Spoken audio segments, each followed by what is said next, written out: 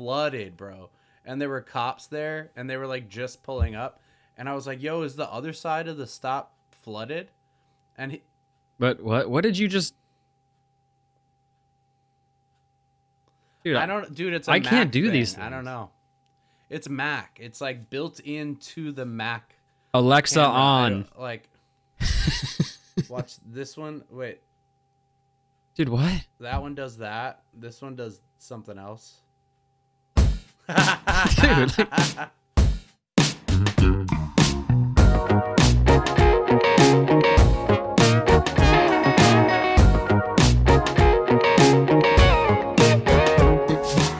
All right, we're here. Welcome back to Real Dopes. I'm George. With me is Ian. And as always, we're going to try to make your Sundays a little brighter, talking about film and whatever else we think is cool along the way.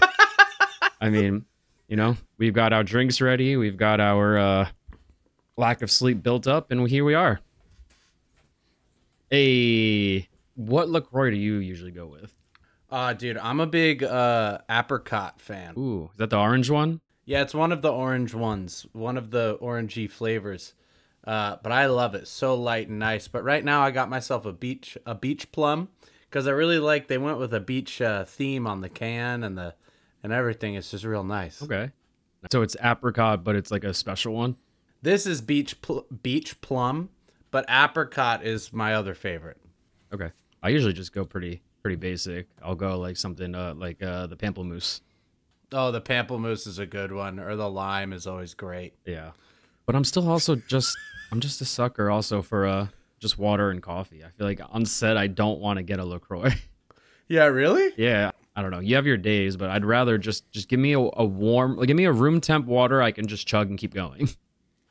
Oh, you're wild. I'm not on the room, dude. I'm a fucking cold drink guy. I'm a cold drink and a hot drink guy. Like room temp doesn't. I don't know, something, maybe it's because I'm from the South or something. I don't know. Like, there was ice and everything growing up. So, like, I never had a room temperature drink until I was, like, an adult. I am literally the complete opposite. I will always go room temp for water, and I will always go cold or iced for other drinks, like iced tea, iced coffee. Wow. Yeah.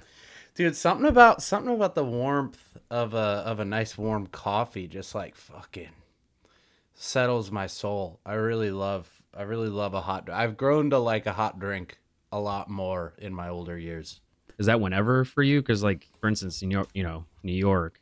In the winter, definitely, and then in the summer too. Like, it just depends on like what I'm doing. If I'm like at home or like in a car, if I'm not like outside physically, I'm probably gonna go hot. I used to go cold all the time, but going hot now, baby. Yeah. Changing it up, you know? Film Boy 24, Oh, yeah. Hot Boy Summer. Healthy mental health. That's where we're at. Mental health. We're no longer putting mocha in our coffee. It's just pure black. We're starting fresh. You can't get to nirvana with mocha in your coffee, brother. You need to be drinking straight black. Black coffee gets you closer to God. Yeah. I'll tell you what. I think it's so funny because, like, I mean, obviously coffee is like a universal thing. Like, it's like the staple for, whatever to get your day going. But it is so funny how different everyone and everything will run if everyone doesn't have their coffee before crew call. Yeah. It's like, especially on your big boy shoots, I feel like you get some grumpy fucks. Oh yeah. Like, especially like, I'm saying that just for each person, Yeah.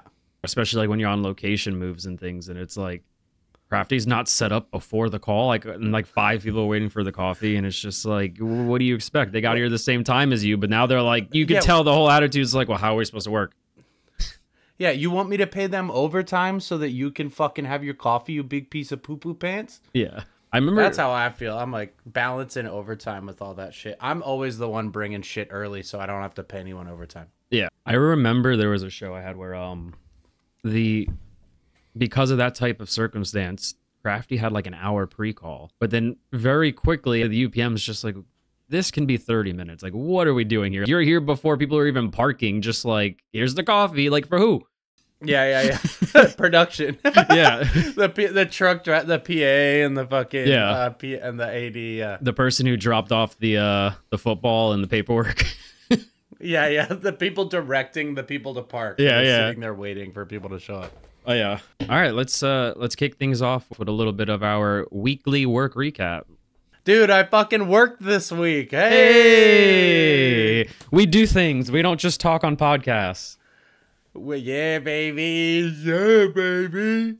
You think I look this ugly for no reason? You think I can make a living here, man? I'm ugly, bro. I need a fucking job.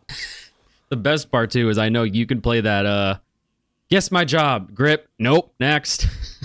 Yeah, like fucking the one that I do is like the one that is the last one you'd expect.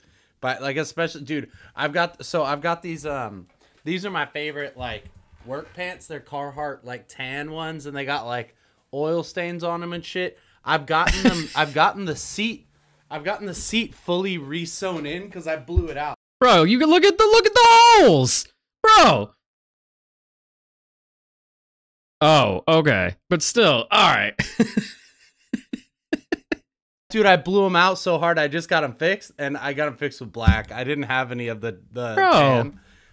You're making rookie moves, because what you got to do is just talk to the costumers and be like, "Are we cool enough where like you can just sew this?" Bro, I don't work with those people. But whoever, I drive the truck. But whoever, I drive the truck. You just make friends with them, and then like a week later, like, hey, if I give you this, can you like take it home over the weekend or something? Like. Dude, I paid the fucking guy down the street $10, and he fucking fixed me up good. He did, dude. I did like 4 pairs of pants for $40. I was like, this is great. And now I got a new friend that does my dry cleaning. Not that I dry clean very much, only after weddings.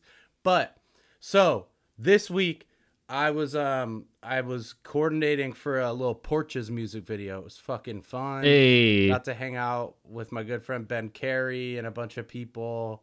Got to make some new friends. It was fucking fun. It was like real it was pretty fast paced. I came in like a day before and just like cleaned shit up, tightened things up, figured out the meals and all that shit. Okay. So that's where I like to be, is sort of in the moment, like the like I kind of like the last minute grind. I like chaos. I like chaos. It wakes me up in the morning. Sometimes like I'll be so fucking amped up that I'll drink a coffee and I'll be too amped up. Like something about my brain, can like really, I can barely get up in the morning on an off day, but like on set, like when I'm on set and things are happening last minute, I'm like fucking wired. Yeah. So you came. Sorry. So you came in as AD. Coordinator. Okay. So you're coordinating. Last minute call. Let's come coordinate a music video. So I was brought on really just to be there for the Tuesday shoot, which was in a studio. Which, unbeknownst to me, we were throwing mud on the band on a white cyc, and we didn't put any tarps or anything down.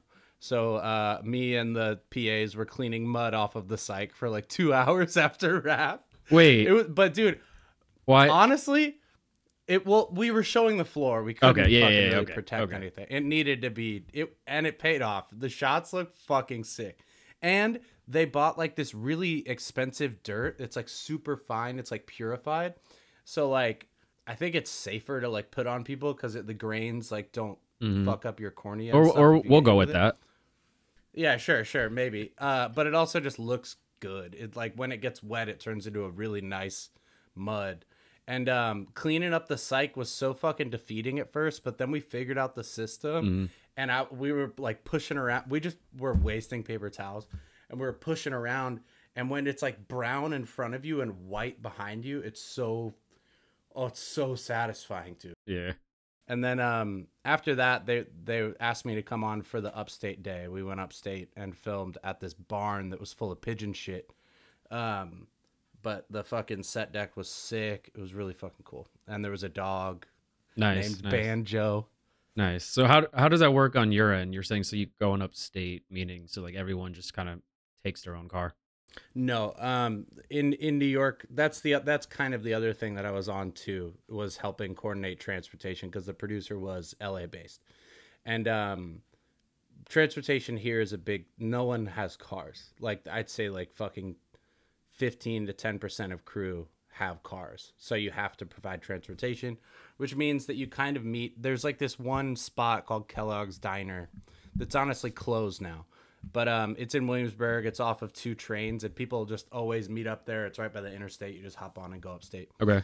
So they asked me to come upstate like the day before they were going, so I didn't take the crew van. I rode up the day of the shoot, so at like 10 in the morning I rode up for a night shoot. So I like left my apartment at 8:30, got to location at 1:30, and then was at location until 3:30. Okay. Wait, so what were they already going when you got up there?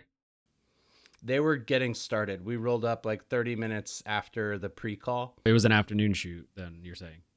Afternoon into night. Okay. Yeah, pre-call was at 1. Okay. And then crew call was at 3. Okay. Man, it's always such a nice feeling when you wake up knowing like I don't have to be there yet. This is normal. But then once you get there, it's like you got to do what you got to do. But there is that little bit of like, oh, this means we're here for a while. Yeah. It's dude, rolling up late, like waking up late's kind of nice, but getting your gears turning later in the day is kind of difficult. Yeah, because you're literally doing like reverse of the world. Like it's such a crazy. Like if you're in a circumstance where you can see like the world around you from where you're shooting or parked or whatever, and you're starting to realize like, oh, it's like people are going home, and I'm just kind of like, hi, like let's do it. Yeah. Oh, dude, or rolling up to a shoot so early that like people are leaving the bars. Like if you ever shoot like downtown or something, and you like, not downtown LA, but in like fucking Manhattan, like, and you roll up to like a 4 a.m. call on like. I had a 4 a.m. call on a Saturday one time, like right in, I guess it was Chelsea. And it was so funny, dude. I got into like 2 altercations with drunk guys walking around hitting on the production department, like the production designer. Yeah. It was weird. It was a weird morning. Oh, man. That's cool. How you doing? What you been up to this week?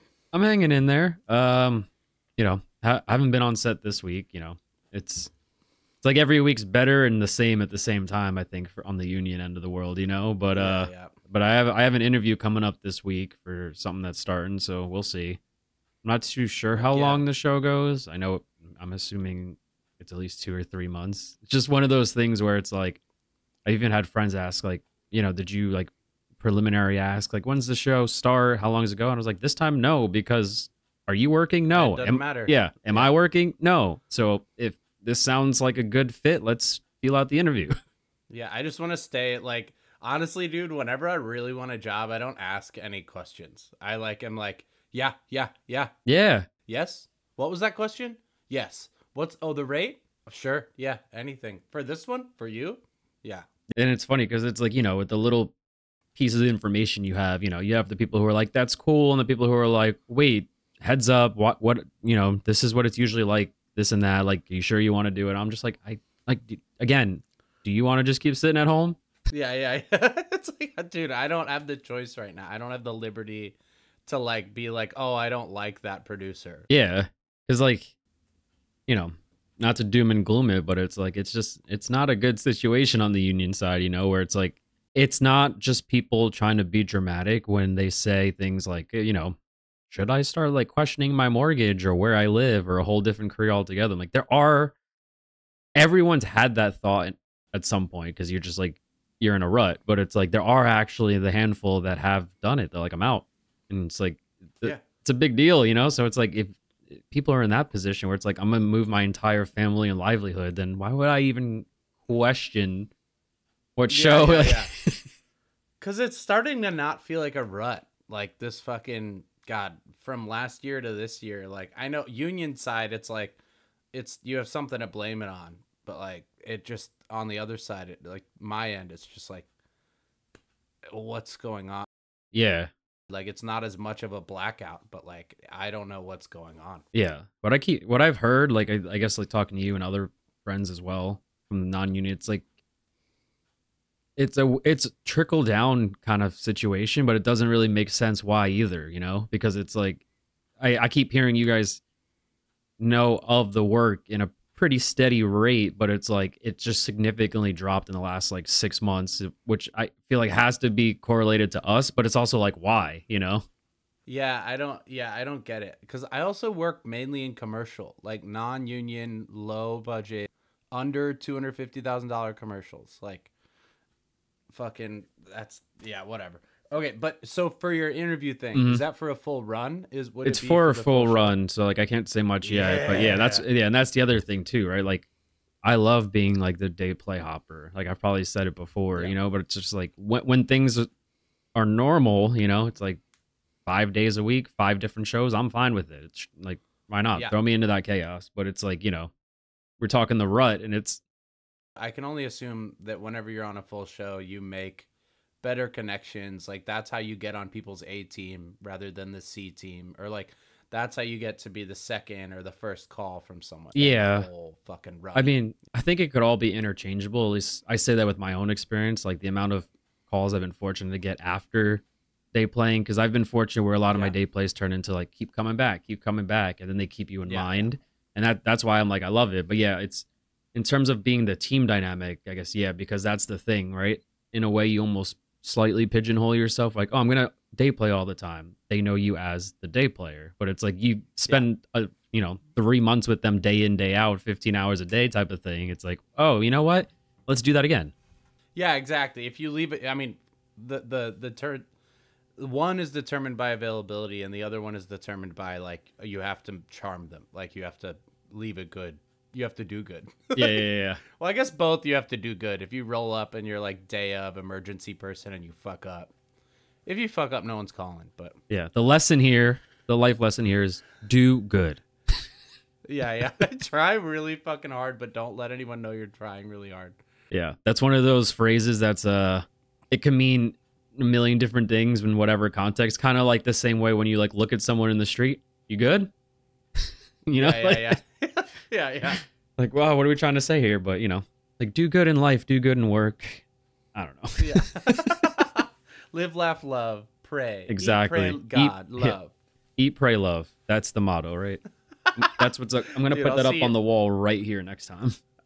I'll see you in Italy, dude. Hell yeah, let's go get some gorgonzola. Oof. Oh man. I'm just not really a cheese person. That's why I was like, oof, have fun. You got the gurgle guts? Yeah. I got the lactose. I ain't got no lactose. I can't tolerate it. The plague got me, ma. Oh. Yo, that I will say that is The plague got me, ma. The plague got me. All right. So I'm gonna continue the show by myself. No. I can't eat cheese. I can't eat cheese. Dude, that is one of the worst first world problems on a set, I swear. It's easy just to not have cheese. Like, I don't know. Yeah. Dude, fucking ordering food is like my biggest catering is my biggest like anxiety on set. Oh, cuz on so for us, a lot of times it's catering or some walk to thing unless it's like prep lunch being brought to you in the office, but you kind of have your situation's almost always that version. I'm always the one choosing. I'm always the one calling it. I'm always the one like even when I'm not producing, like I just always end up doing it. Yeah. But I've got my caterers now. I got I got Monterone. I got Modern Roots, baby. They kill it. And then I've gotten to where I can fucking just call in a catering order really easy. Yeah. I can like make my own little menu and like order tacos for everyone and everyone's happy. You know what drives me nuts about that? So like sometimes that happens for us, basically just cheap lot or cheap show situation usually. If not, it's like, the select actor wants this type of thing always. But like when you have that type of situation, especially like I feel for the base camp people where it's like, oh, I have to do this for the actors, but then also here comes some of the office people and such who are thrown in on this. And you're dealing with this whole order while also trying to make sure everyone's coming to and from, the set with our time schedule. And it's like, you got to like plan it in a way where it's like the food needs to be here in time, but it has to be cold. And I don't care that you're going to complain, but I'm going to smile. And then, oh shit, something's missing. Yeah. Dude, individual orders are the bane of existence in general. Yeah. Like, just individual orders on set are awful. Dude, so we did on the I've never prepared this well for individual orders as I did on the studio day where we threw the mud. Normally what I do is if we're ordering on the day, if we're just going to do a restaurant order, I'll just look through the menu. I'll pick a chicken option, a red meat option, a vegetarian option. The broad like assortment. I make a catering thing and I order it individually and I fucking lay it out and they just choose like it's catering. But because this dude hadn't ever done that, I was just like, all right, cool, I'll do individual orders. And what I did is I like looked at the menu. I was like, all right, so I'm limiting the menu that we're choosing from to these 3 things. And then I like I printed out a piece of paper that had everyone on the crew's name on it. And I like wrote next to everyone's name, like what they ordered. And then you just order like 5 extra things. Yep. Done. Easy. Next. Great. We're living large. Next. It's funny how everyone has their little system. Everyone's got their system. Yeah. Like that's one of the things that's cool with our job. It's like, you know what needs to be done, but whatever category or department, you know, it's like everyone has a different version of how to get there. Yeah. I just saw on the upstate day we had an AD. The studio day we didn't. So like by the end of the day, I was kind of cracking the whip because no one else was. But then upstate, I love seeing AD's schedules because I have my own schedule format that I use. But I've been growing like kind of tired of my format. It's like hard for me to read. Yeah. And now seeing this AD's schedule, I was like, damn, I'm gonna take that format. Nice. It's like this work. It's hard to see the times, but what was it that like kind of stood out, I guess? So this is what mine looks like. So basically everything is in line. Like no matter the unit, like blue is a separate unit, and green is all interiors. Blue is like exteriors or whatever. Okay. And then yellow is call time. Highlighted yellow is lunch. So that signifies the middle of the day. It was a 10-hour day though. And then times are all right here. So like the fucking 11, like whatever time to whatever time. And then over here is duration. So I have like, just so you can see that's going to be an hour and a half. Yeah. But they're like the guesstimate of what we're going for to move on. Yeah. Or what just is allowed, you know, like this is what you're supposed to do. And this one doesn't really get emailed out. It just goes, it's above the line. Yeah. What I'm realizing is more of the standard is having your time slots like on one side, and then you have bigger chunks that are spread out over here. So it's like you have the width of the chunk display, like helps you visualize the length of time that you have. And then if you've got 2 teams, you just do 2 different columns of like section of like chunks. So, you know, so you're saying like the essential, like the description area, it's like the size of the box kind of gives you like a mental note of like, it's allowed more time or allowed less. Yeah. It's more of like for a shooting. It's like for to hand to a director and like a DP and be like, you can see you have more time for this and less time for this. Okay. But it's like less detailed in the movie. This is almost like, this is coming from like a producer's mind. Right. I need to see everything and I need to know what's going on, the name of the shot on the shot list. And it's just another like fail-safe type of thing for the above the line of like, this is what we're going for. Because everyone on set and on the day is going to not care that it's different sizes. Yeah. They don't give a fuck. They don't even read it half the time. Yeah, no, they don't. This one works for me, but I'm realizing that I kind of like for sharing with people, like I'm going to shift the way I do it to being more like the way that the other AD did it. Wait, what was it that was kind of standing out from his you want to copy? On mine, it's like the action blocks determine where the times are written. And then on that one, the times determine how big and spread out the action block. Okay. I'm not doing a good job describing it, but I think that I'm just like it's a different variation of what you're doing, so you're like, I kind of like that. Yeah, it's a little easier to share. It's simpler, like it's easier to read. With these, I feel like above like directors and stuff will miss details that I want them to catch because there's so much there. Yeah. So I'm just learning. I'm learning. It's funny because this is the part where like This is the part where the dorkiness kicks in for all of us in film, because we all have like we're excited about like organization and paperwork. Because I do the same thing where it's like I see different call sheets and production reports, and I just I'm gonna take this and put this and that. Like if I was to pull up my PR template, it's basically like 7 different PRs merged. Yep. Dude, I'm so glad that I don't have to do PRs. That shit looks so annoying.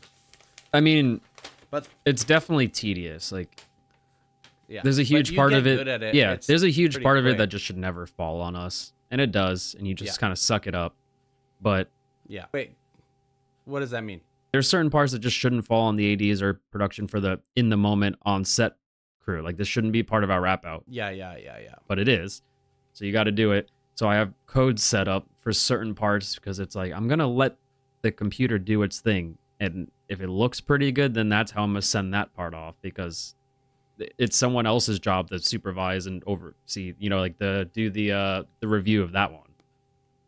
Yeah. So you just sort of rough things in. You just like got like a simplified little thing that you put in for certain parts. Like a formula on. Yeah, exactly formulas. Okay, got it. Because like I still make sure the key parts stand out in each section. But you know what I mean? Like, for people who don't know, the production report's essentially let's look back at what we did today.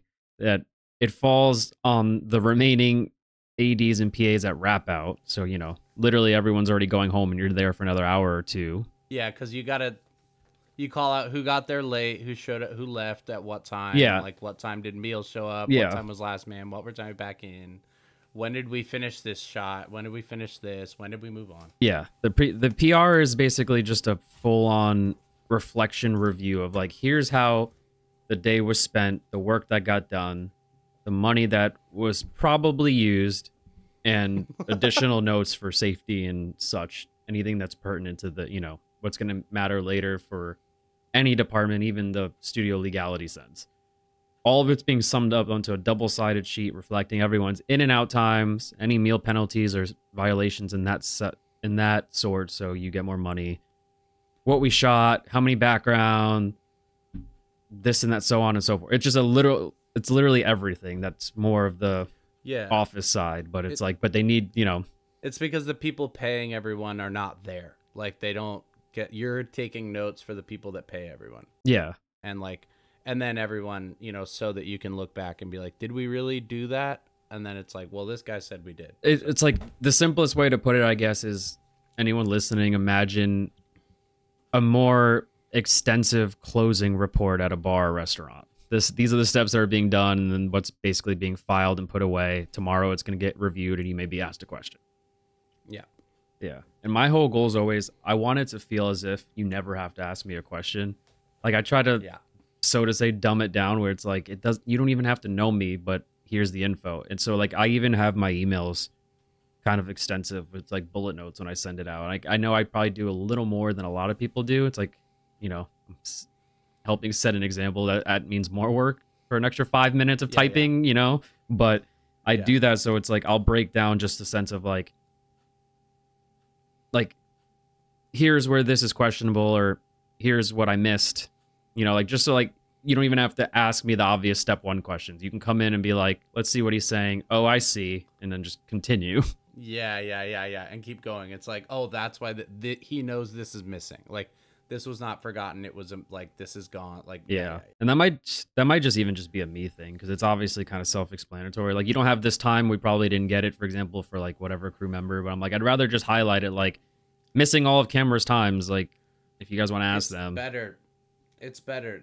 That's the good. I'm kind of the same way. When I can like make my head do it, I like over informing, because it's just fucking, when you really think, if you think about it as the person who has to read what you're sending, it's easy to like come up with like, what do I care about? Why would I want to know this? Like, what should I tell them?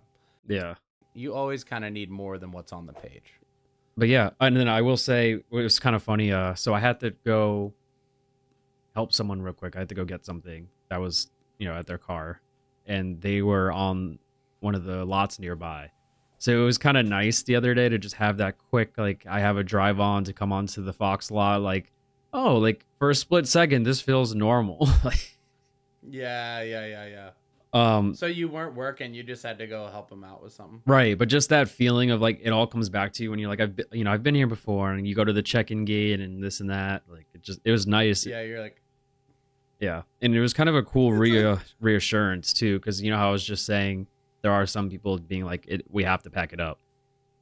It's kind of nice because everyone's had those doubts lately. I guess uni and non-uni. Like everyone's had the thought at least once in the last year of just like, should I be doing this? Is this for me because of the way the world and finances are going? But it was nice to have that little like reassurance for a minute when it's like you're standing on a lot again for the first time in a while, and you're like, I do want to keep doing this. You know what I mean? Like it's like at least it's not that factor. yeah, you're like I do like it, and it's still happening, and I think it'll work out. Like, yeah, it'll it's just a nice feeling. I'll just, when we're not recording podcasts, just cry for half the week, and then yeah. little cries every once in a while. Yeah, I think you said it off camera. You had a little bit of a rap thing, right? Oh yeah, last night we had a little rap party. Went to the Magician in so I don't know what name, just north of Houston. Houston. I guess just down to, sure. Houston, just north of Houston, Texas. Yeah, it was cool. Fucking dude, Brother, like one of the guys from Brother was there. What's he Brother? Just happened to be there. Brother, the directors, the guy that did that, like those guys that did that like crazy weekend video, and like I don't know, just type in Brother with no vowels. So Brother, those guys were there. Brother is a brother duo who does a lot of music videos. They're not brothers, but they're a directing duo. They do music videos. But their name's Brother. Okay, so yeah, I'm personally just unfamiliar with anyone who's probably more known for commercial music video. Yeah. But you've seen their shit before. They do like the crazy neon, like they do like lots of like VFX, like glitch fucking things, through things, and fucking lots of neon. But that dude was there, and the fucking producer from Object Animal who like got me on the job was there, but he didn't recognize me, so I didn't say anything. And then yeah, dude, everyone, it was fucking great. We started at like 10 at night. Like, the party started at 10. Yeah, and I was like, bro, like fuck. I sent the director an email. I was like, yo, how about 8, bro? Yeah. And he's like, I'm busy until 10, dude. And then I didn't, dude. I fucking fell asleep on the subway on the way there. Oh, and I missed my stop. And then but then I fucking waited for the wrong train, and then it came, and I realized that I was waiting for the wrong train. So I walked over and I checked my phone, and turns out I thought I'd missed the train going the right direction, but I got over there, and I saw some people that I got off the train with earlier, and I was like, oh fuck, that the correct train hasn't even come yet. So it was fine, but like nailed it. Yes, jackpot. And then you hear something about how that station's actually closed, so you're gonna have to get off and go around. Dude, it was when I went to the train, I go down the side of the train stop that I go into, and it was fucking flooded, bro. And there were cops there, and they were like just pulling up, and I was like, yo, is the other side of the stop flooded? And but what did you just? Dude, I don't, dude. It's a I Mac can't do thing. these things. I don't know. It's Mac. It's like built into the Mac. Alexa camera. on. Like, watch this one. Wait, dude, what? that one does that. This one does something else. Dude, dude, I did it on a Zoom call with a client one time, and they were like, "What?" And I was like, "I didn't know I could do that." That's weird. And then I So got the job. I was about to say, so I'm hired, right? Yeah. But I got there, and then I was there for like an hour, and then I told a few people that I was gonna leave, and then on my way out, I saw my friend sitting by the door, and I was like, "Yo, I thought you weren't even here," and he's like, "I've been here for 3 hours." I don't know why you saying that just made me think of like the setup for every early 2000s like indie teen type movie. Like You didn't know he was there. He was in the corner for 3 hours. You're walking over to him, you know. It's just like you guys talk for a minute, like that's crazy. Pause. He's staring out towards the Brooklyn Bridge. Do you ever miss it? Miss what? Like just being a kid. Let's just go. You want to climb on top of the train? And then the rest. I know this spot where we can be alone. Yeah, and then it's like on top of the Brooklyn Bridge. That's the part that's playing at the beginning of the trailer for the movie while you hear like that song "Sweet Disposition" playing. And then it's like a montage trailer of like the train goes by, they're running, some guy goes up to them like, "Oh, I'll mug you," you know, like just like, "Oh, look at all the drama in the city." Yeah, and then this like a voiceover goes, "And that was the summer we lost Andy." Yeah, like, something like that. Because the movie has to end with, you know, they're remembering Andy. There's a death. Andy died 10 years ago, but they're remembering. Now's the moment in Andy's honor. Like, I'm going to do it, man. I'm going to leave New York. They all get matching tattoos. Like, yeah. Just that feeling of like, what's the unknown, but we're all going to be okay.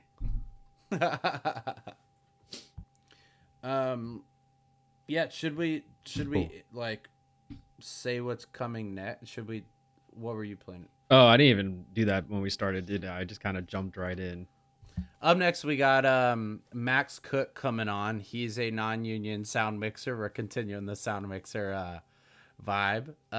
He's an old friend of mine. He lives in New York, and he is just a fucking funny guy. Really great guy. Known him pretty much since I moved up here, and yeah, he's in an interesting place. Just got married, and he's looking at his place in the industry. He also has some like fun stuff he's done on the side that we'll talk about too. Cool. So we're back with our friend Max. So Max and I go back fucking to Dream Machine days. Nice. Back in like, I think I met you in like 2014 or something. Yeah. I knew Dylan from college. We actually went to college together, lived together for a little bit, and so we were pretty close at that point. And I was his main sound mixer, but I would always make friends with the interns.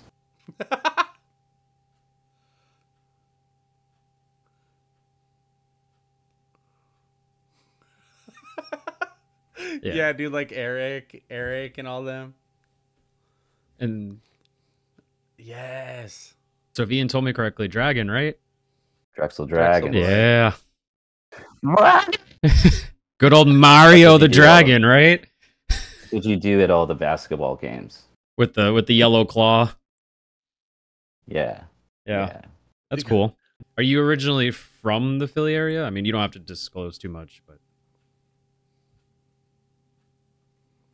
okay. Nice. Went to Philly, school in Philly for 4 years. Really enjoyed Philly. Really liked Philly. Wonder why I left in a lot of ways. But my friend at the time was like, "Oh, I got a job in New York." So I was like, "Oh, I'll just go to New York too." And now I'm stuck here. And all the people I went with have left. I'm the last one left. I'm the last man standing. And I can't leave this place as hard as I try. It's funny how I feel like that's how it started for all of us coming out of Drexel. It's like, I don't really want to leave here, but am I going to New York or LA? Or even for me, I was like, I don't have any huge desire to live in New York, but I certainly I didn't want to go to LA. And I also was just like, there's work in New York, so I'll just go to New York. I didn't realize that you get trapped wherever you choose to live. Yeah. Forever. Especially in film. I mean, with film, there really are like two places you can live, and they're the two most expensive places in the country. Yeah, but you moved there with that like 22-year-old mentality of just like, I'll try this out for like 2 years and everything will be great. Maybe I'll go over there. Yeah, and like you're not concerned with the fact that you have no income and you're moving to like one of the most I moved to Park Slope. Yeah. Like that's where I chose to live as a 21-year-old.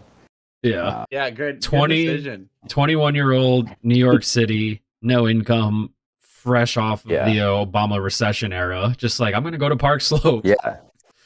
I think the housing crisis actually helped me out a little bit with my rent, honestly. But 100% it did. Yeah. I had a 5-floor walk-up, and it was like $550 a month in Park Slope, and I lived in a closet.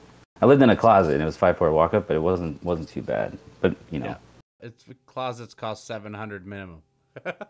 But you're right that you do just have this young mentality of like, I work in the film industry. There's no work. I'll take any work, anything there is to do. I'll do it, and I don't. If it means getting on a train to do a job in Connecticut, like that, my sound equipment down 5 flights of stairs, that's not a problem. Naive stupidity / fearlessness to just move to one of these places and just because like that's what you do, I guess. I think now we're all at an age where it's like you start wondering like, was that just naive or was that the right move, wrong move? But it kind of is the mindset you had to have to do it, right? Because if you had so many reservations, you would just not move. It's so new. Nothing hurts yet. That's the thing is like when you get older, it's much more intolerable. Everything you kind of have to put up with. But when you're young, you're just happy to be there, honestly. Yeah. It's all new. It's the first time it's ever stung. It's like the first time playing paintball. You're like, oh, wow. Yeah, and then you're like, oh, it's fine. And then after a while, you get tired of it again. I remember that when I first moved out here. Because it's like, you get that call, like, come do this, like, thing, $100 maybe for the day if you're lucky. There's things like, come to the YouTube Spaces stages, which don't really mean shit these days. But back then, you're like 21, 22, like, I'm getting a call. I can go drive for an hour that way, and I can go and be in front of this green screen all day at our YouTube place. This is insane. Like, I remember when I was super young, I met camera op, and we were like drinking at the bar at some point, and he was just like, "Yeah, I don't leave my bed for less than two." Sorry, I'm getting that mixed up. I don't leave my bed unless I'm getting paid like $250 a day. Yeah. 150 a day to be like a boom operator. Yeah. And I was like, fuck this guy. But like now, my number is even higher than that. Yeah. Like, it's just like, oh God. Once to get a cab to set for that rate. And it's like, it's not so much even about, the point is not to say that one person is doing better than the other. It's just that like it wears on you over time. Oh, and yeah. The value of the job becomes very different. And it's nice to think about those younger years when, and the flip side of that is that sometimes I would get on jobs where I was absolutely not qualified to be there. Like I would take a job covering someone mixing, and I was like super young mixing. And like, I think back to that, there's this one job in particular, I think about me showing up using another mixer's gear and basically having absolutely no idea how wrong I was doing everything on that day. And like, I wonder, was the sound on that day just basically unusable? Did I mess it up so bad? And that's what happens when you're just taking jobs when they're offered to you without saying, like, never say no. And there is a sort of learning curve that you go through. Just you don't even know how stressed you should be about something. Yeah. Because you're too inexperienced to know. Yeah. Yeah. It's like time just kind of puts in perspective your own worth and wealth, and I don't really mean that in a like an arrogant I don't like you were saying, I don't mean that like I'm better than anyone. As you're spending time doing it, you kind of learn like what you excel at and also what you even want to deal with. The price of the pain goes up because the pain goes up too. Like it all becomes a different metric of consideration. And also there was times in which I wasn't getting cab fare to set, so I'm like bringing my huge Pelican on the subway and stuff like that. I think our friend who also works in the industry said at one point, and I think about it often, your body's like a car, and every day you're putting mileage on it, and going back to being young, like you don't really think about what you're doing to your body, these small little steps of slicing into your spinal cord's mileage. But in terms of the industry and how you feel invincible when you're younger, and then once you hit like 35, we're all broken pieces of your bones stop healing themselves after like 30, 35. Yeah. And, you gotta take a little dash of milk with your black coffee. I was about to say, and then the since you said it's kind of like we're doing mileage on cars with our bodies, it's like that the day the lunch truck or the coffee truck comes in, that's like the oil change. Like, let's go, all new. Yeah. Dude, yeah, but I've got so much foot pain. Like ugh, my neck is fucked. Like, Dude, my toes everyone are fucked. everyone thinks I'm crazy out here because I religiously rock Tim's on set. I won't do like the Hokas or whatever they're called, and I won't do like Carhartt. I'm like full on Tim's, like East Coast style. And I could tell people are just like, isn't that heavy or doesn't your foot hurt? And I'm just like, I'm fine. I don't really care right now. It's And hot.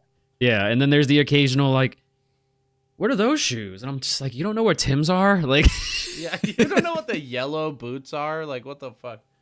all right, you were just saying, we're making jokes about youth versus now, but let's jump back for a second. So I guess what Yeah. got you into sound, or how did you discover it?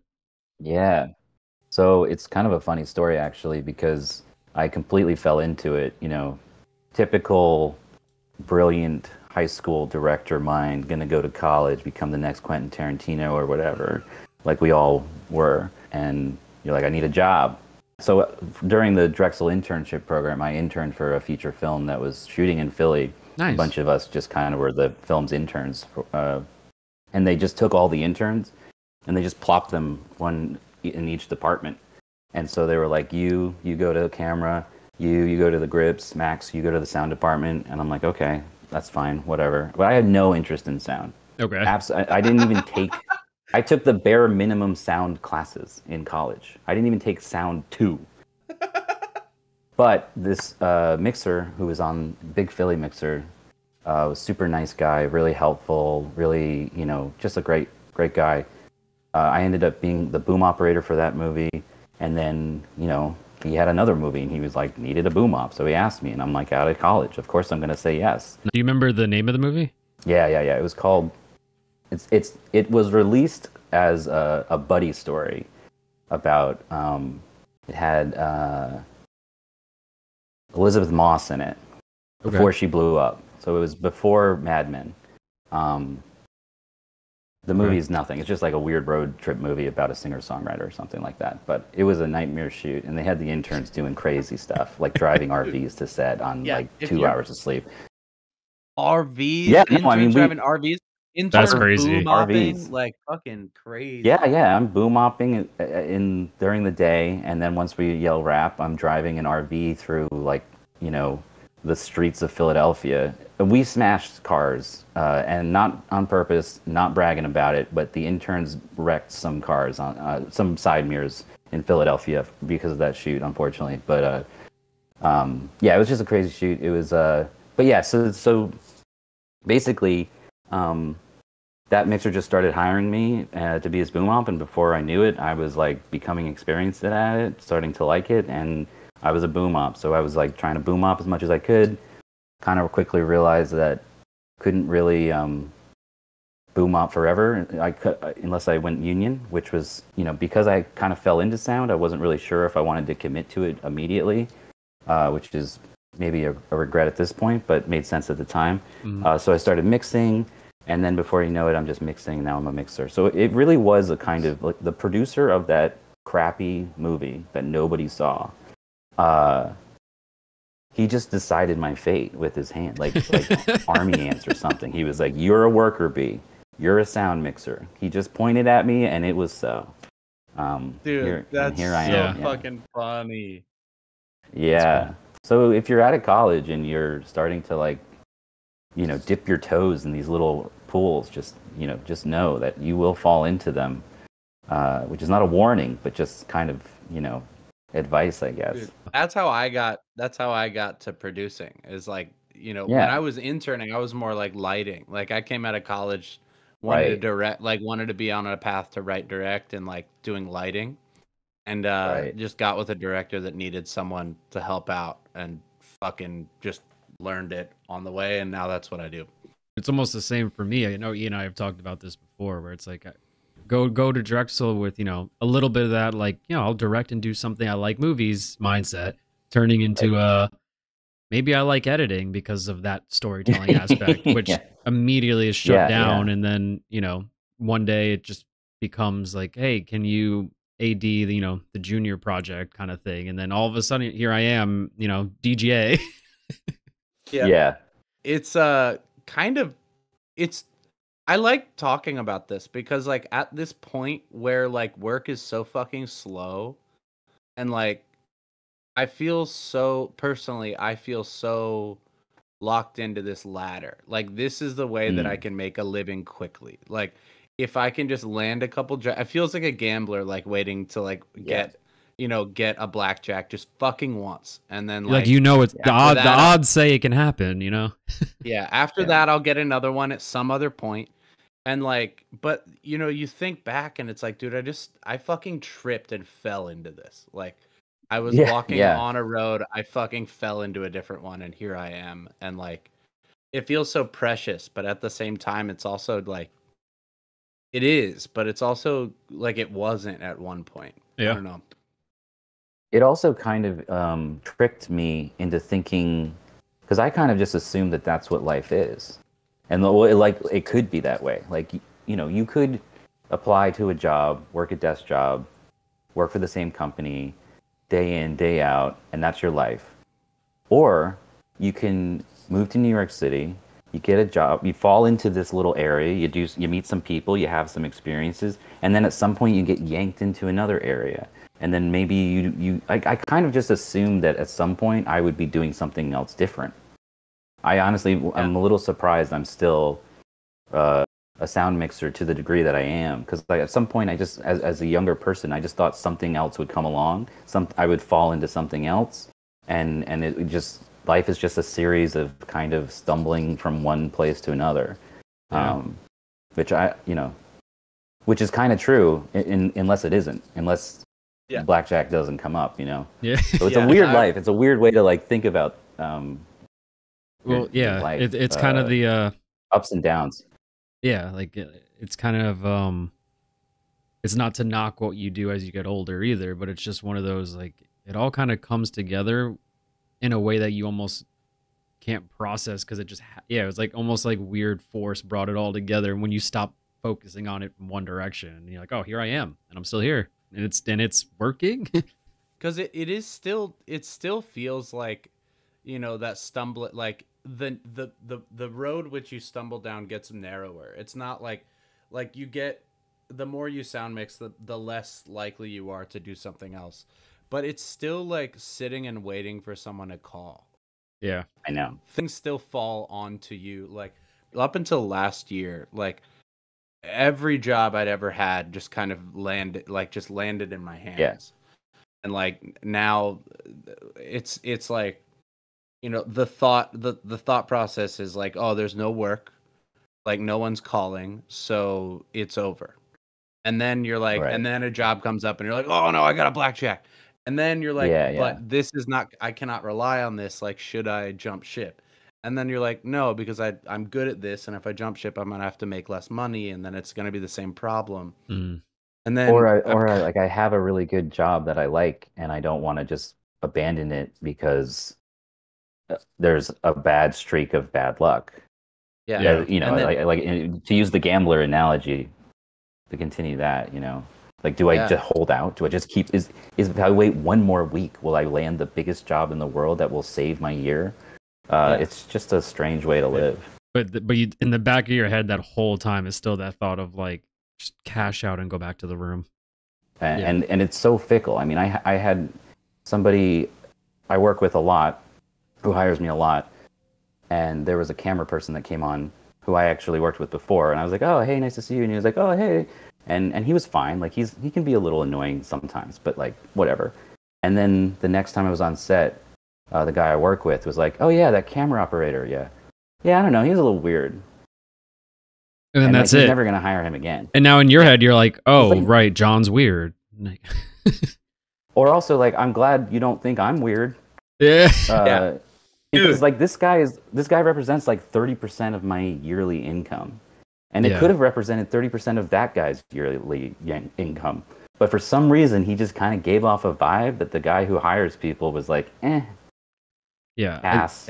I think a lot of people don't realize how truly of a gig worker situation we're in. Like this whole industry is like we're gig workers. The majority of our positions, it's not a contract 9 to 5 stable thing, and to some degree, for a lot of us as crew, your resume really kind of means shit. It means I know what I'm doing, like fundamentally, but it really is about our version of like a nepotism almost. Like I know that word's more negative, but you know, it really is like word of mouth. It's that like if I had a good vibe with you and we got the job done well together, then that's it. You're now gonna have your info sent to others, and I'm calling you again. It's kind of crazy how that's priority, and I guess it makes sense in some ways when it's like, you know, 15 hours together, but it's also like that. Why is that like the key? You know, Dude, yeah. I spiral out so much thinking about like why I'm not getting calls. Like it's so fucking because the answers to why you get calls like all feel good.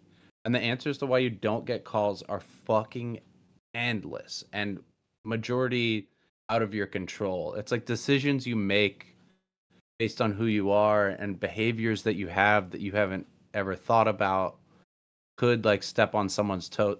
Dude, I was just on a job and like I was talking with someone and he was like, yeah, like sorry I was kind of stiff at the beginning, dude. Like I had just kind of a bad taste in my mouth from the last job I was on with you. And he was like, it wasn't you, Wow. it was someone else on the job that was also production. They just like treated us bad. And he was like, I don't have any bad memories of you, but like when I see you, I think of that. And I was like, Yeah.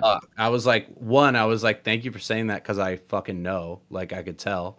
And like That's so I'm honest. yeah, and it was like it like Refreshingly. fell out I of mean, him. Your brain can remember like 5 people, and you just got to make sure you're the 5 people they think of when they're thinking of like because someone is going to be like, hey, I need to hire a camera op, a first AC or whatever, a sound mixer. Do you know any sound mixers? And they're gonna think like they're gonna have a memory span of like, well, who was the last person I worked with, and who was the person before that, and that's basically it. And so, you know, there are lots of I've worked with. So many of the jobs I get these days are new clients who then make maybe like 2 things a year, and then I like don't really hear from them again because, you know, A year later, it's just at that point there's like a new batch of people in front of them or something like that, or like it's like going to a restaurant or something. I don't know. no, yeah, And then so if the goal is to make people know your name and put them in the 5 spots or whatever, like you said before, you should probably be shameless with self-promoting. You should be like cold emailing people. You should be like, hey, I just want to remind you I exist. Hello, do you need a sound mixer? Just letting you know I'm available. And like, I'd I love to buy cannot you bring a myself to coffee. do that. yeah. I can't do it. I just can't do it because if I was a producer and I received that email, I'd be like, this guy's pathetic, and I would probably just delete their email. That's what I would do. Maybe I'm shallow. No, I mean, That's what you think you'd do. But no, I get what you're saying because I have that on my end too, and in the sense of like, I have the PAs in mind, for instance, that I love working with, regardless if I hired them or I came onto their show, whatever, you know. It's like, but you have like the same thing, like you have those X amount of names that you're like, these are the ones I would love to work with if given the chance. And there's always like the person who's like right on the outside ring, who are like, you know, every 2 months or something, just like, hey, I'm free, and it's just like you're like, oh, this person, there's nothing wrong with this person, but you're just kind of like, it almost annoys you, like on a personal level. It's just a human trait. You're like, I'd rather you not keep contacting me because I will contact you, but you are still friendly, like, yeah, noted, thank you. At the bare minimum, at the very least, it's just doesn't seem to work. Like, but I think it's like with YouTube videos, you know, if they have statistical information to know that if you say the word please like and subscribe, you will get more likes and more subscriptions. But then the thing you're posting, the quality of the thing you're actually posting will become diminished, but the metrics work out. I think if you were to email every single producer you knew and just said, hi, I exist, every month, I think statistically it would work. You'd work out like with more jobs coming your way somehow, even though you'd probably piss a bunch of people off. Right. It's like at the end of the day, there's myself to do it. Yeah, at the end of the day, there's way more benefits than negative factors, but it does in the moment sometimes feel a little. But I care. I care about the quality of my YouTube video. I don't want to diminish the quality of my YouTube video by telling people to like and subscribe. Yeah. You know, by the way, like and subscribe or whatever you Right. do. And on this also, if you video. weren't sure, it's there. It's there. You know, they didn't move the buttons, but let me tell you where it's been for 15 years. Yeah. Like, It down in the description below. I fucking all right. So I got some thoughts on this, guys. All right. Yeah. So as a hirer and a firer, I like getting messages from people, but I think it kind of has to be worded a certain way.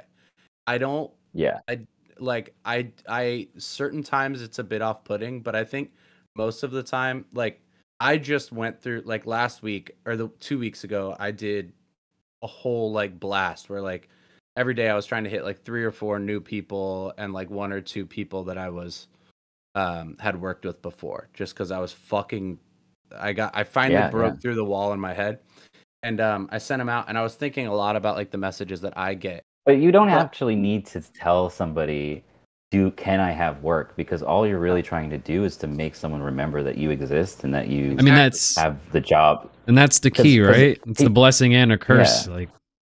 Like, if I need a boom op, the list is very short. And there are lots of sound people I've worked with over the years. Maybe I would even like reach out to those people. I can't remember the people from 6 years ago, you know? Yeah. But if I had a very minimal relationship with some of them, like I do. Yeah. And I mean, now we're all in that same boat now, right? I guess like that the current climate, it seems like union and non-union is kind of like we're all taking turns, almost like, you know, like Max, it's your week. You get to text everyone. Next week, Ian will text everyone. Dude, and on jobs, whenever I have like a longer job or like multiple days on something, I find that I'm like rotating PAs. Like I'll give everyone less days so that I can hire like all of the people I like, which it becomes a weird thing. I don't know. It just starts to feel like you owe people. Like when you're hiring, when you have work and when you can hire people and you've had people reach out, it's like, you're responsible. You owe the people you like. I mean, I know that sounds like a jaded way to say it, but let's be real. That's what it's an exchange. Yeah, exactly. It's an exchange. It's kind of like we're trading whatever you want to call it. I don't know. Acts of service, favor, friendship. You know what I mean? Imply the words of the situation. And it's like, I owe you this in a way. And then, you know, whether or not you keep it in mind is up to you. You hope that that's how we're all kind of considering all these things. You know, I mean, I feel like it's a vibe market. Yeah. In a way, like, you know, you do something, you're cool with somebody and you hope they're cool back. And you hope they remember you. It's just a weird kind of emotional, because our lives are so dependent on these jobs and we love doing what we do. And yet our job is also really challenging and hard. It's just like a mess of considering, like, you can't make a rational decision about it. You really, if you're trying to consider to yourself, like, well, what's the rational thing for me to do in this situation? There's really no winning. It's just a mess. It's a mess. Yeah. The answer is always action, though, and that's like what I've been trying to tell myself is like, the answer is almost never do nothing. My answer is usually do nothing, and it is the wrong answer. I know that for a fact. Like, you are 100% right. It's a very good, you know, insightful thing. It's better to text somebody, hey, how's it going? What's up with you? Than to do nothing. All right, so if we're talking vibes, I mean, the vibes lately, I'm sure for you, Max, are probably similar to what I've talked about a lot, where it's just like union, non-union. It feels as if there's a shift happening right now for whatever we want to blame it on. So it's like work is less. It puts us in these thought processes a little more, unfortunately, right? It's like, all right, Monday, Tuesday, I'm gonna beat the shit out of myself in my room, but Wednesday, it's like, all right, I gotta email someone, and we're all in this cycle. That is the schedule. Yeah. Yeah, and then you throw in coffee in between, you know, you throw in your favorite restaurant or gym, your one hobby that you're like, I'll go, you know? Yeah. Make yourself do it. For me, it's Monday I can like let myself off the hook because Tuesday, I can do it Tuesday. And then when I don't do it Tuesday, Wednesday's the day that becomes the stressful day. Yeah. And then, and it's like we all have... People stop looking at emails on Thursday, dude. That's the thing, like... So and then I'm like, oh, well, I shouldn't email anyone Thursday because it's too So close to the next weekend. Monday is Yeah. it. Yeah, And, it's- like, Well, I'll do it Monday there. I'll do it next Monday. Thursday's I'll do it next basically Monday. Friday, and Friday's Friday night, which means it's already Saturday morning, which means I'm going to sleep in Sunday. So I'll talk to them Monday at 8 a.m. Like, you know, you already... But Monday I don't have to do anything. Monday I don't have to do anything because it's Monday. I can just do it Tuesday. Guys, Yeah. I got a whole I week can, ahead like, of me. feel a panic in my chest just talking about this right now. Yeah. Like, But- this is a cycle. I've been spending most of my time while not working trying to eliminate this cycle, and hearing it like laid out by two voices at me. I'm like, oh, It's real. It's happening Yeah. again. Wake up, Ian. Wake At up. least I'm not alone. At least I'm not alone. But then I'm like, well, wait. What month is it? You know, it's like the weeks just fly by with this. Yeah, this- the union strike just started in like June 23. What is it, July? Oh, it's March 24? Yeah, dude. Ugh. But anyway, so all right, so the point I'm trying to get to is like, so the vibes have been the same for everyone. It's like we're going back and forth with this juggle of like, we love what we do, but we're gonna sound like we don't because there's a lot of headspace going on right now with a lot of time off. Union and non-union connected in some weird way right now that doesn't make sense.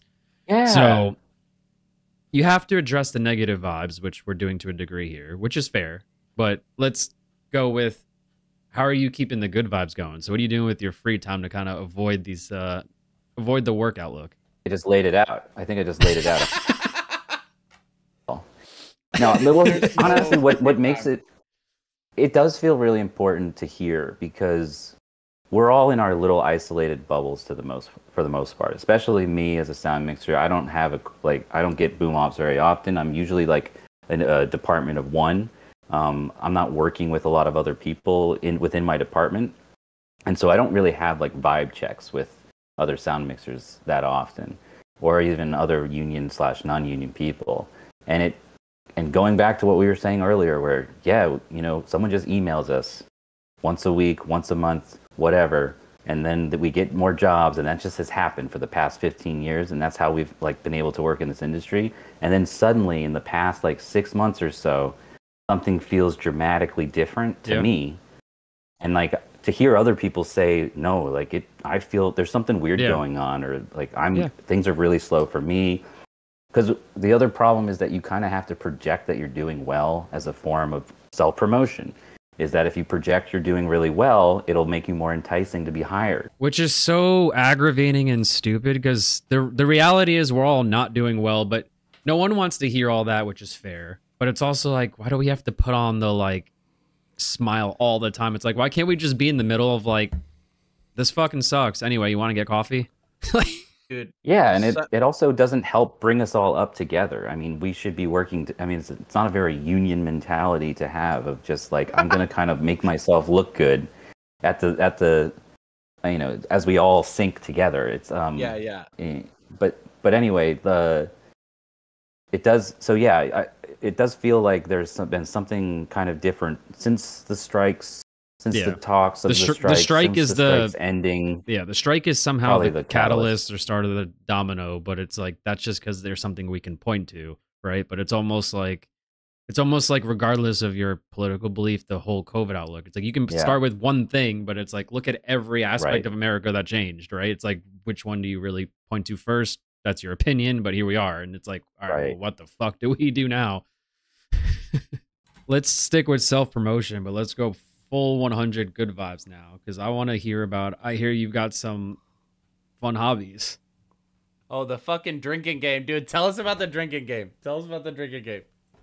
Yeah, so I used to make. I'm like super into board games. Board games are the best. Yeah, they're great. Especially in a time where being in the same room with people is a luxury. But yeah, I used to make these little games just for fun. And one of the ones I made was a super complicated, highly involved, kind of like the Cones of Dunshire-esque drinking game with just, I wanted it to be a really complicated, epic, because drinking games are so silly. They're so stupid. They're just like a deck of cards and you pull one out and you just like drink. Yeah. And I was like, what if we made an intellectually savvy game where you have to be really smart, but then you're dumbing yourself down the whole time you play it? That sounds like a recipe for hilarity. Okay. So yeah, I was just like making these. It actually started. I made a RPG beer pong, which was beer pong, but with like Final Fantasy characters. So you'd have like different abilities. This is getting into some nerd. So you were kind of doing like nerd shit. You don't. I mean, I love nerd shit. You were doing like essentially like if you were doing like paper and pen D&D role playing, but you're in beer pong sense, right? Like the name RPG beer pong is deceptive and not accurate, but it was really more like Final Fantasy class beer pong. So you could have like your white mage that would heal cups for you. You'd have like your berserker that would did you have the bard? Did the bard sing all night? One and three of them go away around it. I had them all. I had them all. It was like if you make someone's cup, they drink two, but then you have to drink one of yours. Just like simple little stuff like that, just to try to make this bizarre like fantasy themed power oriented beer pong game. Okay. Which was a hit amongst my friends. Everyone was trying to play RPG beer pong, and then I took kind of that mentality and applied it to a more complicated kind of epic, big, rule-intensive board game, which I named Pool of Cahal, which is, it's a game that takes itself very seriously in a way that's hopefully very funny. Okay. But yeah, I'll show it. I got a copy of the box here. I made like a So you have a full-on game then. It's not even just it's not a matter of just I made a prototype that was basically you could order a copy and I would just have it printed and you just pay me what it costs to get printed. Wait, this is the role-playing one or is this a different one? This is the board game, the drinking board game. Not beer pong. Not beer pong. Okay, so I'm trying to just clarify which game. Yeah. But because I had made the beer pong game,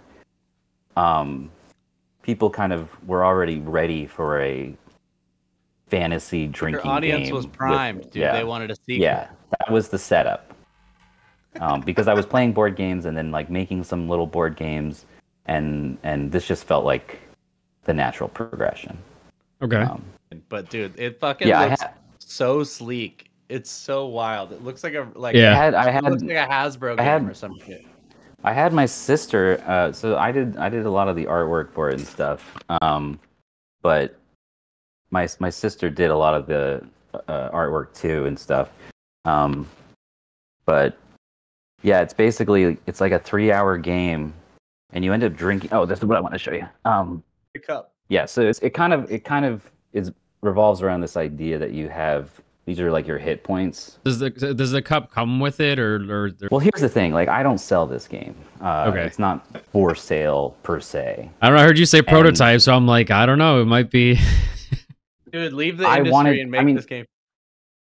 I just made it for fun. Yeah. I made it for fun, and then I was investigating like what it would take to have it like a series of it released and like sold. And at the end of the day, it's just there's so many components.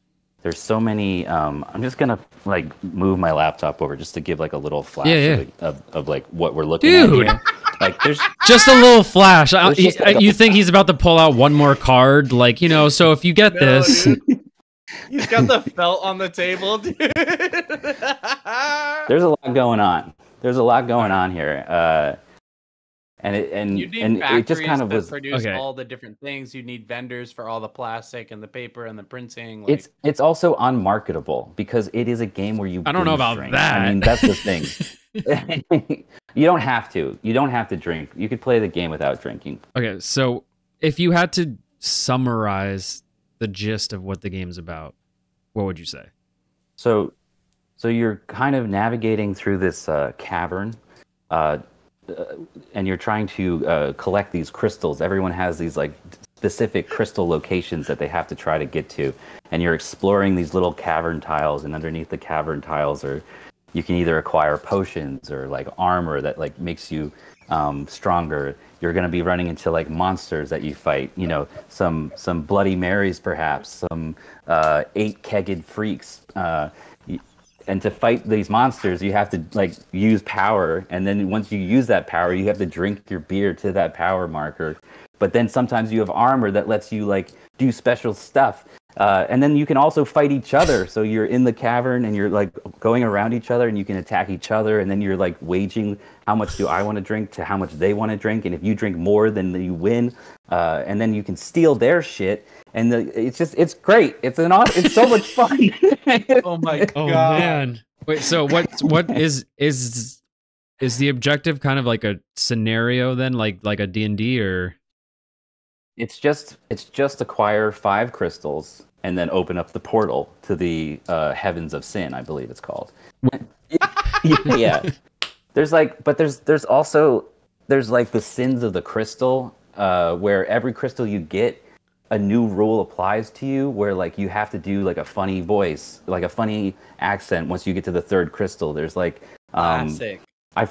Okay. Kind of classic drinking rule Classic, stuff. Where like if you Captain don't do Shithead these, rules. Yeah, like King. if you don't do them, then you lose a drink point, and you have to drink a drink. And you're saying you're not selling this. I mean, I just don't. It's a lot of work, I'm but a genius. I'm a genius, and I'm an artist. But I'm not good at self-promotion, and I'm not good at marketing. And if anyone listening to this right now or watching this wants to contact me and be like, yes, I'll sell your game for you, I'm happy to do it. But I couldn't really figure out a way to get...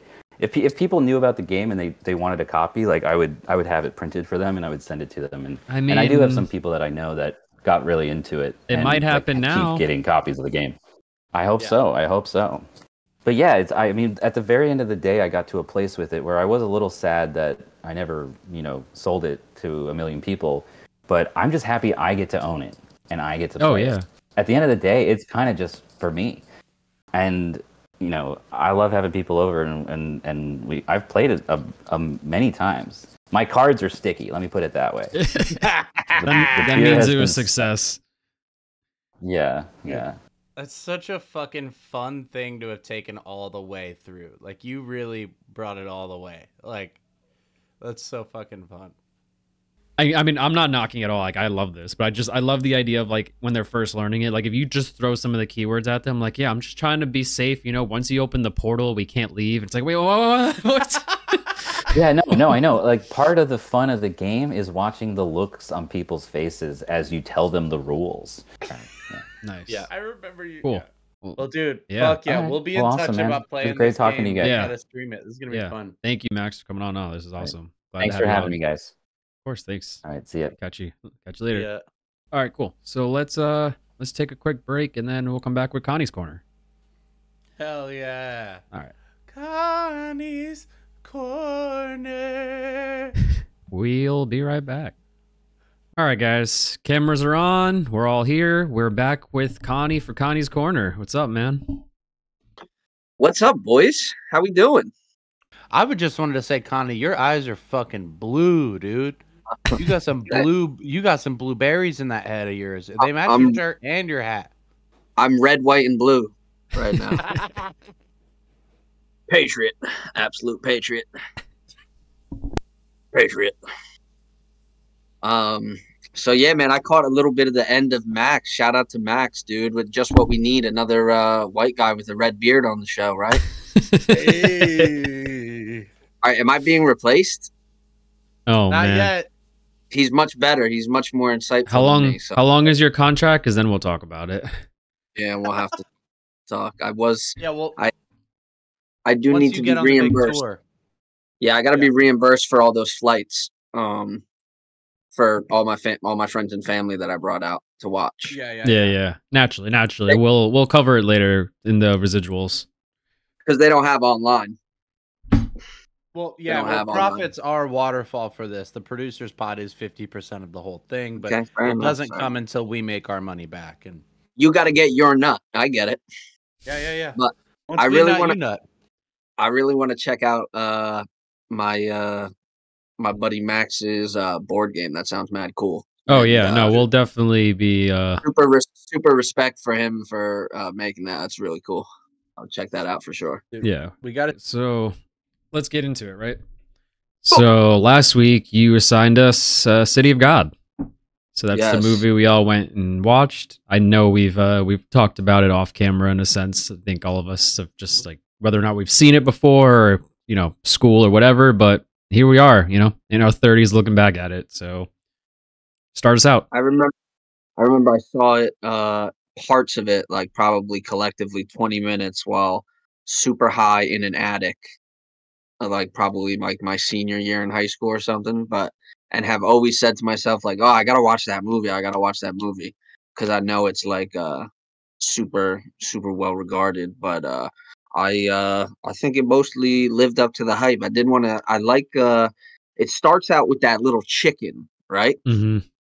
Which I thought was a good little metaphor. Like, oh, these people are just chickens running around, being hunted. They're indispensable. And I just looked up right now. How many chickens do you think we eat or kill, rather, at least, in the U.S. every single day? Per day, what's your number? Kill per day? Mm-hmm. I mean, let's start low, and it's probably higher, and I'm going to say 10,000. I'm going to say... That might be the worst guess I've ever heard in my entire life. Oh. I'll eat 10,000 wings today. Me. Go ahead, Ian. Well, there's... How many? Okay. It's not 10,000. I'll give you a hint. It's more than 10,000. It's 11,000. I'm going to say 100,000. How about 25 million, bro?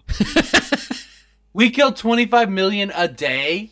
Yeah, bro. It's no problem. No issue. You think about it, how the U.S. probably has almost 400 million people. So you probably eat a chicken every 8 days or whatever that Bro, comes I have out chicken every to. single day. I have like a pound of chicken every day. Yeah. I'll eat a whole chicken right now. Dude, a pound of chicken's like half a chicken. Like that's fucking nuts. And it's like a fake chicken, you know what I mean? Because it's like these aren't like real chickens anymore. Like yeah, we made them up. Guess how long? Another great point. Guess how long? Which is why it's also another great metaphor to start off with this chicken being chased, and then by like these high numbers of kids. Like, guess how long it takes? Like of those 25 million chickens we kill every day. How old are they? Like, that typical chick, yeah, exactly. Like, how long for them to reach maturity, would you say? It's something insane. I feel like my first thought is 6 months, but I really think it's like 3 months. I think it's like 2 weeks tops. George, your guesses are horrible. But 6 weeks. 6 weeks. Holy 6 weeks, fuck. and it's for sure. So it's like mine's that closer. I was right with the 6. I was right with the 6. True. Yeah, but he's like, he's like months and like 2 weeks to 6 weeks. I kind of won that one. Yeah, I said 6. You did. No, you did. But also, Brazilians love to eat chicken. I feel like roast chicken and fries is like, that's like the go-to like move. So I thought, just from a lot of different angles, starting off with this chicken being chased, like made a lot of sense. Yeah. I thought It sets the tone for like, where the fuck, like what the fuck the world's like there.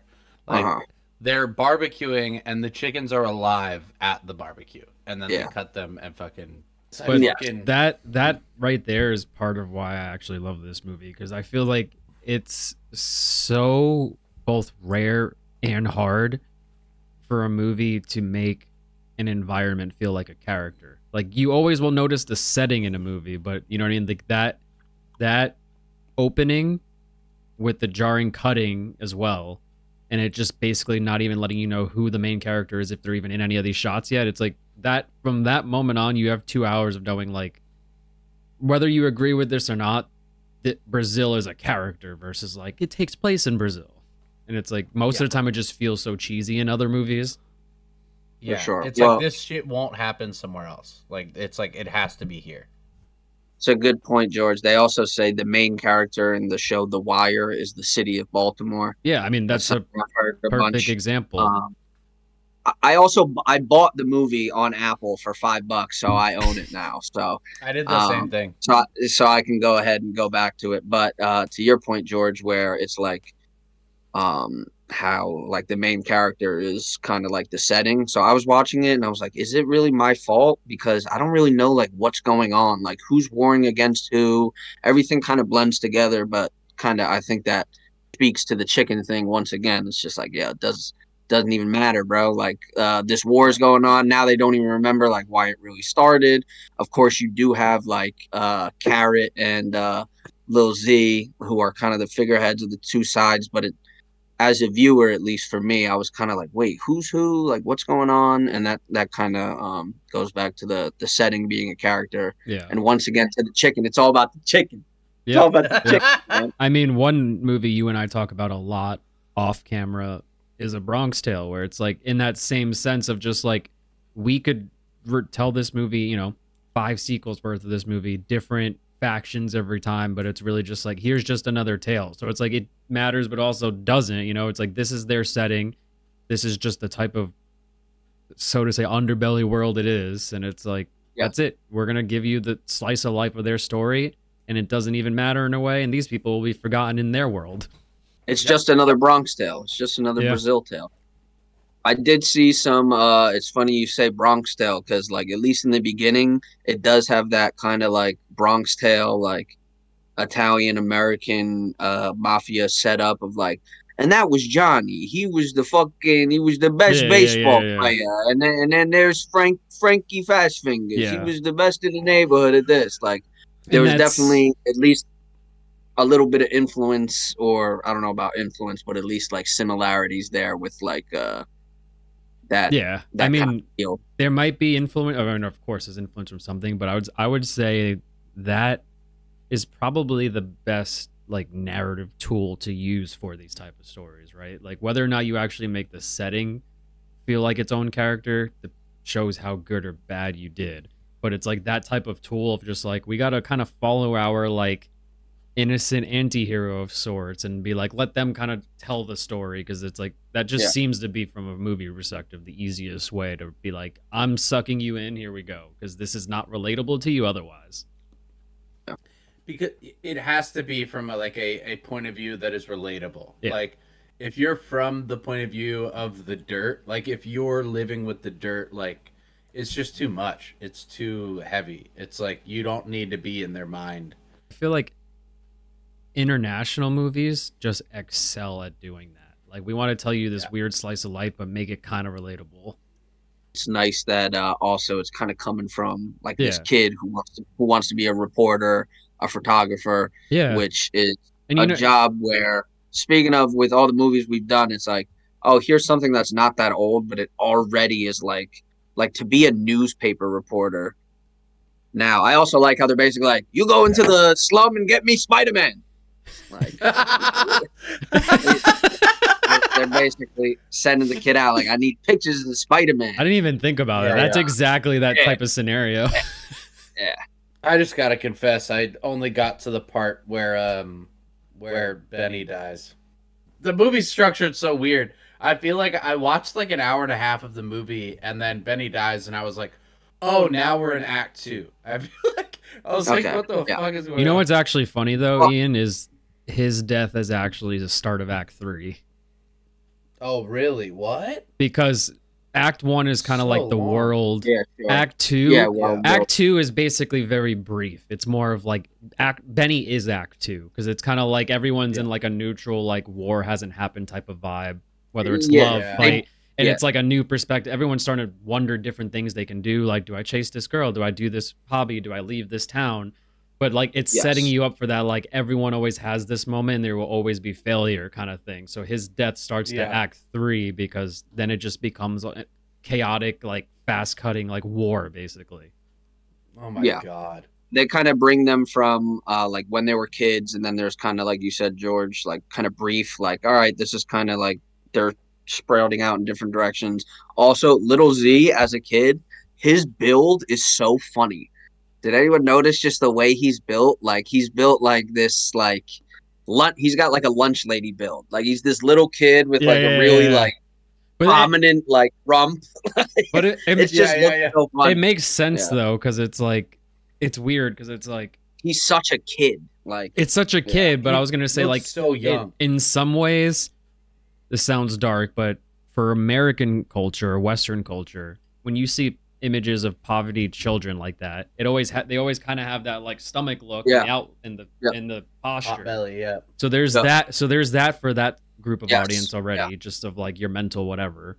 And then also just knowing like the kid he thinks it's the like, I'm tough, you know, but it's like it actually makes you look like you're trying. Like, what is this child doing? And also, since you saw the end of like what you saw, Ian, was basically Benny dying. I thought that was also weird. How basically like they were best friends, and he's like, "Yo," kind of like Banshees at Inisherin. It's basically like, "Yeah, I don't want to play no more." You know what else I love too? I love when I eat the chicken. I love without making it forced, just because it's like an actor you like or whatever. I love when they get you to switch sides about a person.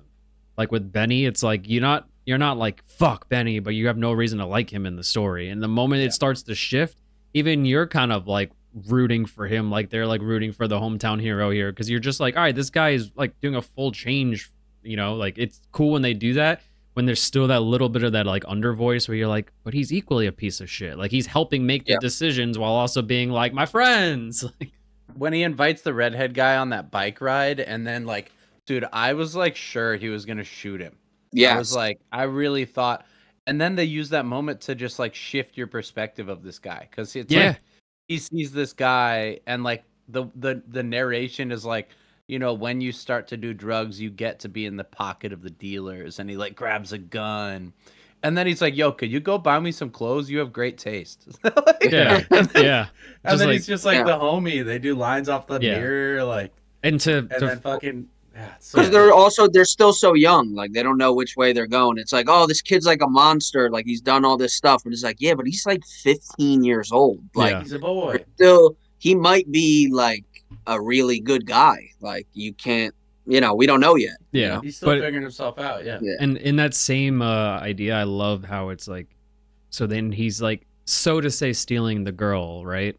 Benny's kind of like, and 9 times out of 10 when that happens, it turns into the whole like, well, that's now going to be the reason why I'm always acting and depressed this way. I didn't get the girl, or I'm going to get her by the end of the movie. And they allow it to just be like natural human, like high school for us type vibe, where it's like, this is what happened. It sucked for that week, but now we're all in the same circle.